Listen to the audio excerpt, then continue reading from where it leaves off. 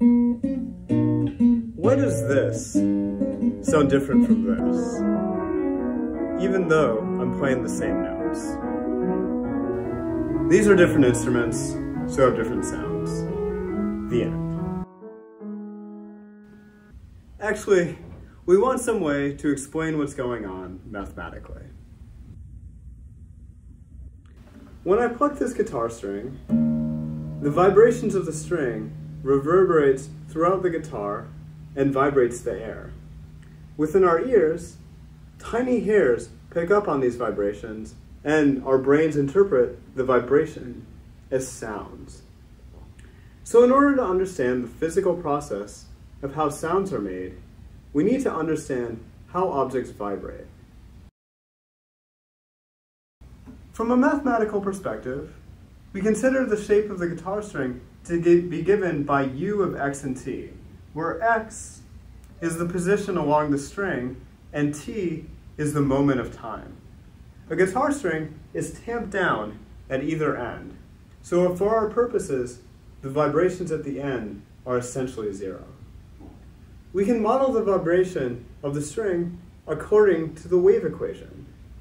Here, k squared is a constant, which depends on the material of the string and how tightly it is wound. For simplicity, I'm going to assume that k squared is equal to 1, which makes the algebra a bit simpler, but doesn't change the story in any essential way. I should emphasize that this is a model, so it won't be a perfect description of how the string moves. However, it is reasonably accurate, at least for short periods of time. The wave equation is one of the most important examples of a partial differential equation. And true to its name, it is used to model wave-like behavior. To give some intuition, the solutions to this equation look like ripples on the surface of water, moving to the left or to the right, passing through each other. It would be possible to spend hours discussing wave equations, but we won't go into the details here. However, the motion of the guitar string looks different from waves in water, so we need to find a systematic way to describe solutions to the wave equation. If you've taken a course on linear algebra, you might be familiar with the idea of eigenvectors and eigenvalues. Given a square matrix A, an eigenvector is a vector v which satisfies the equation AV equals lambda v, where lambda is a scalar value known as the eigenvalue. In other words, if we consider A as a linear transformation, the eigenvectors are vectors which get scaled by A without changing their direction.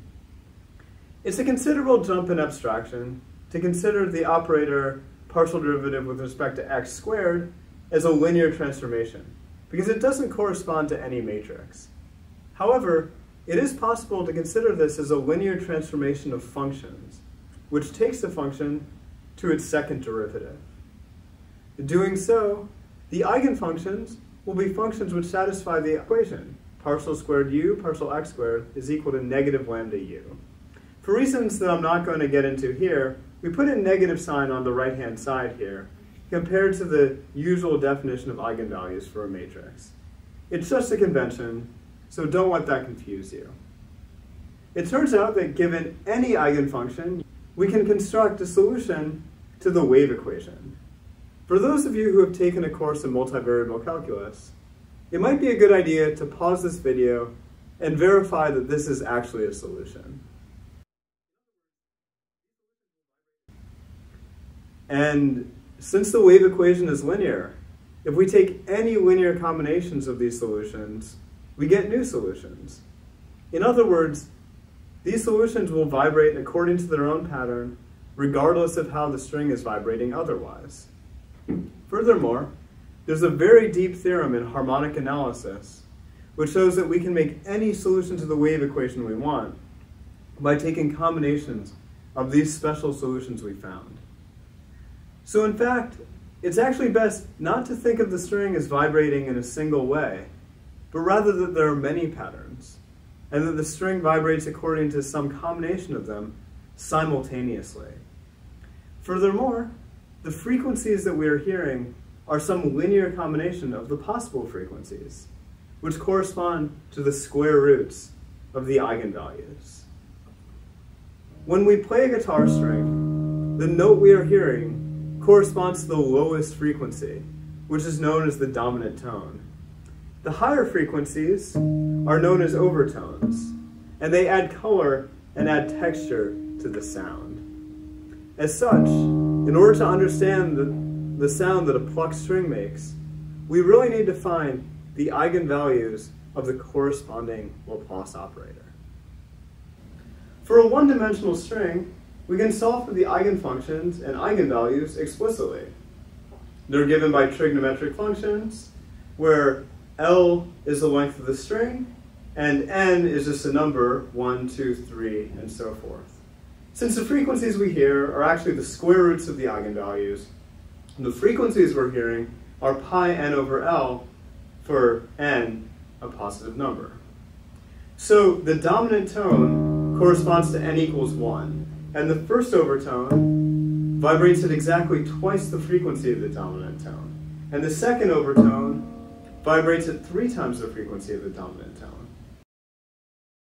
This phenomena answers our original question of why different instruments have different sounds. When I pluck a string, the body of the guitar acts as an amplifier, and most of the sound actually comes from the air within the guitar. Depending on the shape of the guitar, the wood it's made from, the temperature of the air, etc., different overtones are emphasized or diminished. Also, by playing the string in different ways, I can get a different sound profile to appear, even on the same instrument. And for 2 different instruments, when I play the same note, even though the lowest frequency is the same, the overtones will generally be quite different, which gives the music a completely different sound.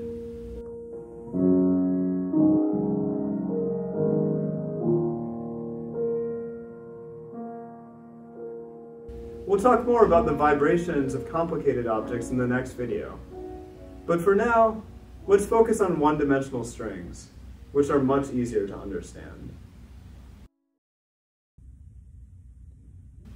You might wonder whether it's possible to hear the overtones directly.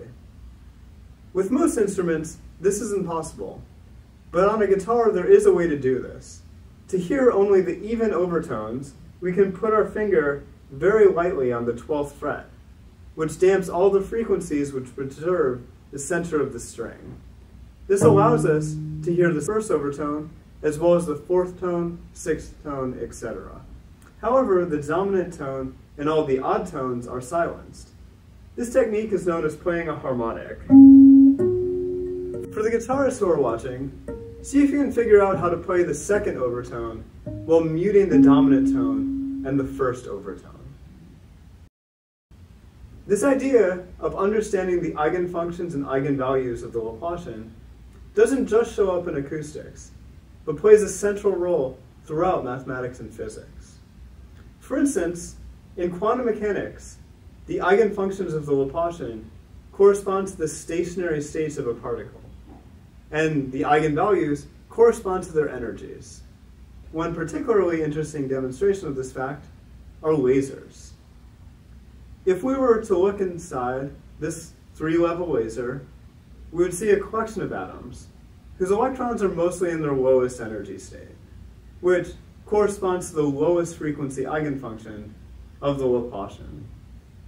When I turn on this laser, the electric current excites the electrons and pushes them into some combination of higher energy states.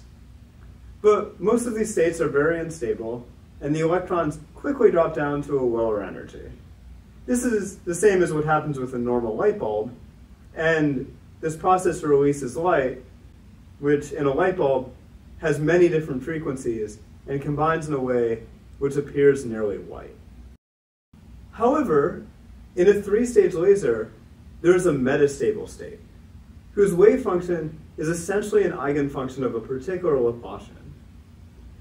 Electrons remain in the metastable state for an unusually long period of time, somewhere between a microsecond and a millisecond, before dropping back down to the ground state.